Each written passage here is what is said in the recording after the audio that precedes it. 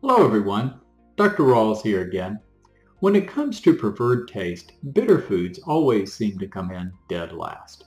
We tend to gravitate toward foods like donuts that are loaded with starches, sugar, and fat.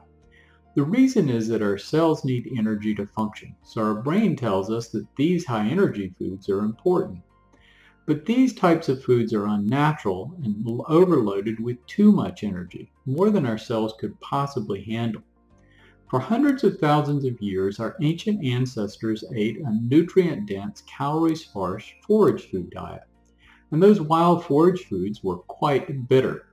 As it turns out, that taste of bitter is the trigger for normal digestive functions, not sweet. Bitter foods stimulate secretion of digestive enzymes, promote normal intestinal motility, and stimulate bile flow. Normal bile flow is essential for removing toxins that have been neutralized by the liver from the body.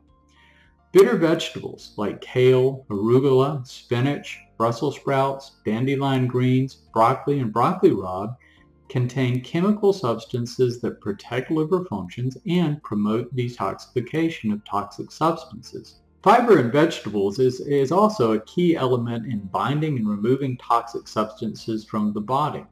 Clearing your system of toxic substances is important for supporting normal immune system functions. While embracing bitter foods head-on may not come easy at first, adding some bitter vegetables into your diet is a great way to promote normal digestion and detoxification. Another way to bring bitter taste into your life is by taking bitters with meals.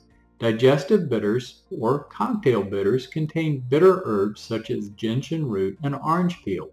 Just put a few drops under your tongue before a meal and voila, you've had your bitters. So try working bitter foods and herbs into every meal. Your liver and immune system will thank you for it. As always, take care and be well.